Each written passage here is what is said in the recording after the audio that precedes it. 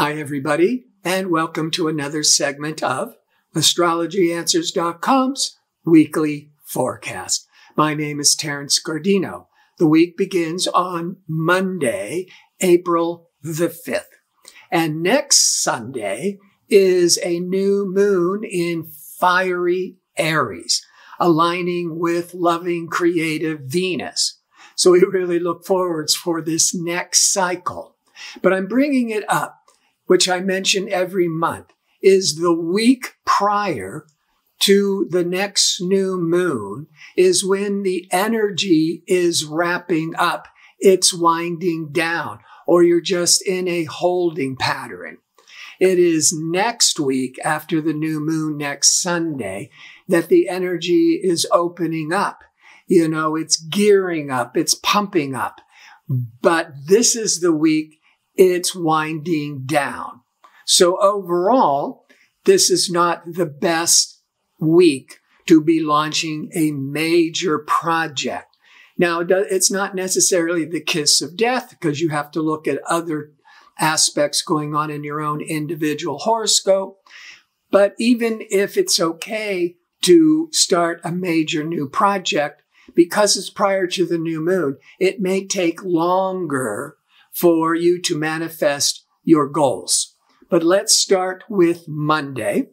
The moon has been over the weekend in Capricorn, practical, conventional, hardworking Capricorn.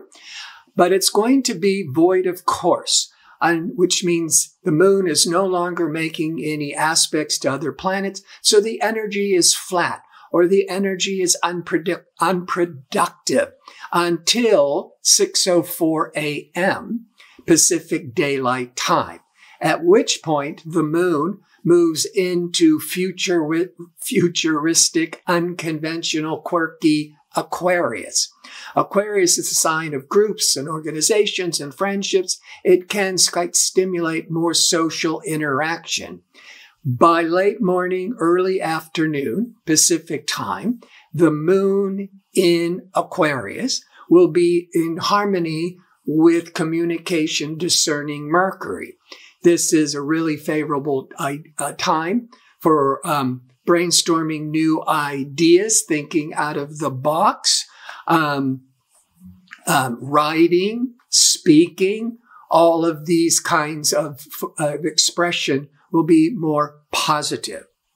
On Tuesday, as the moon continues in Aquarius, it will be in harmony with the Aries Sun. Aries is a fire sign. Aquarius is an air sign. Air is the fuel to heat up the fire. The fire is the heat to expand the air. So this is why air signs and fire signs are compatible. So it's a compatible day overall for everybody. And Venus, pleasure-seeking Venus, sociable, charming Venus will be in harmony with Assertive Mars. Venus in harmony with Mars can awaken passion. Very favorable for awakening romance, for becoming infatuated. Venus is also the planet of creativity. So there could be a lot of creative activity, a lot of creative passion. Wednesday, the moon will still in Aquarius, but it now will be will be void of course from 3:05 a.m. to 1:30 p.m. So that's quite a long time, until it goes into Pisces at 1:30 p.m. Pacific time. So during that moon void of course, the first part of the day, remember, the energy is flat. It's more unproductive. And we're getting really close to the darkest phase of the moon before it begins the new moon on Sunday. So Wednesday is really especially a time up to 1:30 p.m. Pacific time to not make any important decisions. Good for reflection. Good for, relooking and checking everything and making sure all your T's are crossed and all your I's are dotted. When the moon goes into Pisces, 1:30 p.m. Pacific time, the public tone of Pisces is more personal, sensitive, emotional. When the moon had been in Aquarius the couple of days before, Aquarius is more mental, more in your head. As the moon enters into Pisces, for the general public, we're more subjective rather than Aquarius is more objective. But by Thursday, the moon in sensitive Pisces will be in harmony with quirky, futuristic Uranus from 7 to 9 a.m. approximately at its strongest point, Pacific time.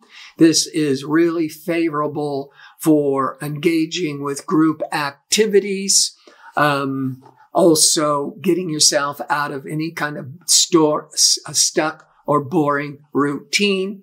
Really shakes one up emotionally for some new life, some new energies. Friday, as we're now in the dark phase of the moon, because the moon's in Pisces and the next sign is Aries, and Aries is the new moon. So this is the darkest phase of the moon. And on Friday, Mars, assertive Mars, will be in a challenging square aspect to unfocused nebulous Neptune. Especially with the moon in the dark phase, this Mars-Neptune can be a day of discouragement, because whatever you're trying to assert and take action, that's the Mars. You're going to feel like you're getting lost in quicksand, that you are feeling undermined. Sometimes you have to be careful of being cheated, lied to, or scammed with the Mars in a difficult angle to Neptune, and especially with this dark phase. As we go into Saturday, the moon is now in Aries. And the next day, Sunday, it's going to be the new moon, but we've entered the ballpark. The dark phase is ending, and Aries is all this. Pisces is more internal and reflective. Now the new moon and the moon on Saturday going into Aries. Aries is enthusiastic. It's energetic. It's like action. Let's play sports. Let's be more physical. And discerning Mercury is going to be in harmony with business pragmatic Saturn.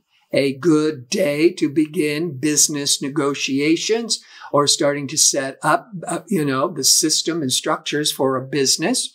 Great for learning new job skills. Also, Venus, pleasure-seeking, sociable Venus, will be in harmony with expansive Jupiter.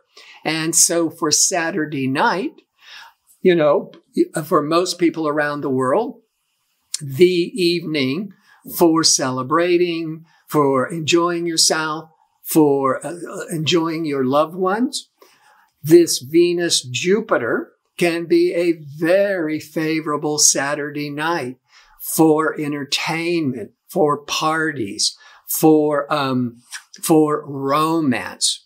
And just remember social distancing, but you can have a really good time. And the Mercury-Saturn, which is good for business, will also keep you very grounded, giving you a lot of common sense.